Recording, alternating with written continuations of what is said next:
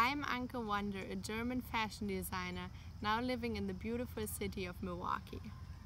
I became aware of sustainable fashion because more and more young fashion designers in Germany started to advertise their garments as ethically made. At the same time, I was working very long hours on creating a single outfit and was asking myself why those fast fashion brands could sell their products at those low prices.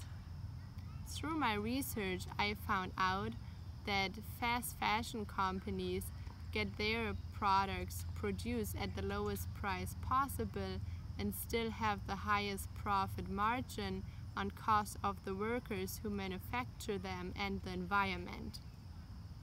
As we all know, our garments, shoes, and accessories get mostly produced in low-wage countries like Bangladesh or Cambodia, which is not a bad thing, but the workers there work very long hours and don't get paid fairly. There is no workers' protection in these countries, and there won't any because the government is depending on doing business with us.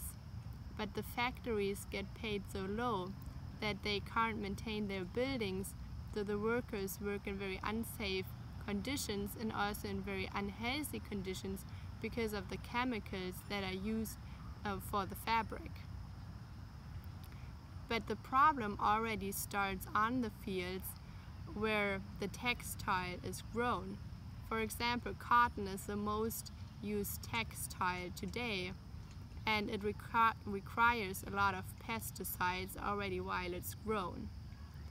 These pesticides are very unhealthy for the farmers and have a higher risk of cancer and causing diseases for the farmers, their families, and the whole village and community there. That's why I want to use organic cotton for my fashion brand.